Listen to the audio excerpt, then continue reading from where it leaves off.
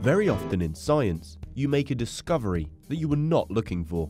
In 1934, Enrico Fermi was bombarding the large nucleus of uranium with the recently discovered subatomic particle called the neutron. He knew that the uranium sample had changed in some way, but couldn't determine how. He had wanted to see if moderated neutrons would pass through the nucleus. In 1938, this work was repeated by Otto Hahn and Lise Meitner. So Hahn and Meitner had discovered that a captured neutron causes fission, a word they borrowed from cell biology, which described the process when cells split apart.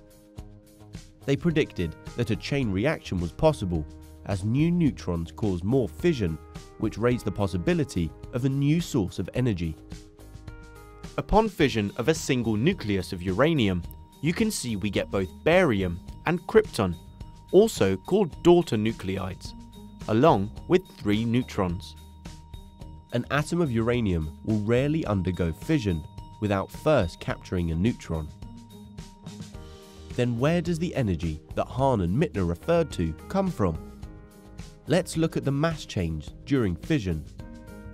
There is a very small mass loss on fission of the nucleus. So where has this mass gone?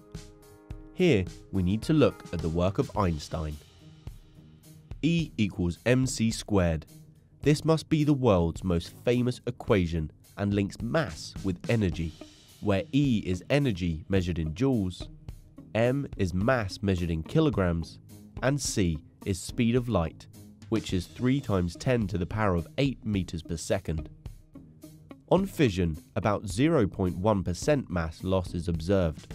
So if 1 kilogram of uranium-235 underwent fission, the energy transfer would be E equals 0.001 kilograms times 3 × 10⁸ squared, which equals 9 × 10⁻13 joules.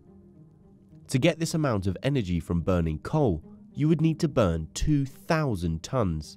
That's 1,000,000 times the mass of the uranium. On fission and subsequent chain reaction, a lot of energy, including gamma rays, will be released.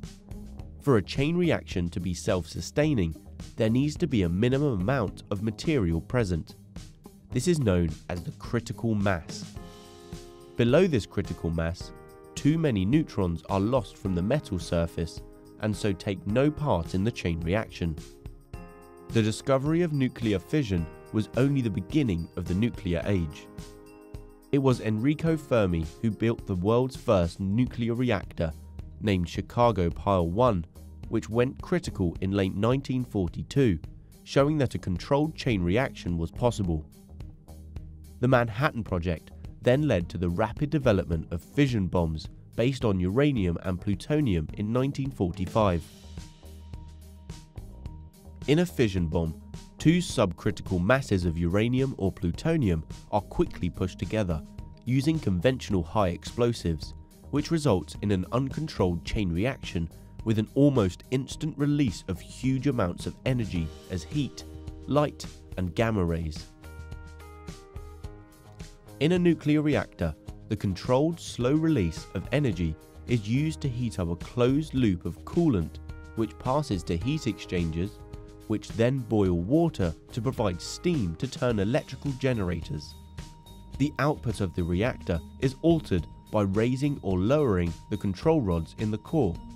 These rods absorb neutrons and so determine how much fission is taking place.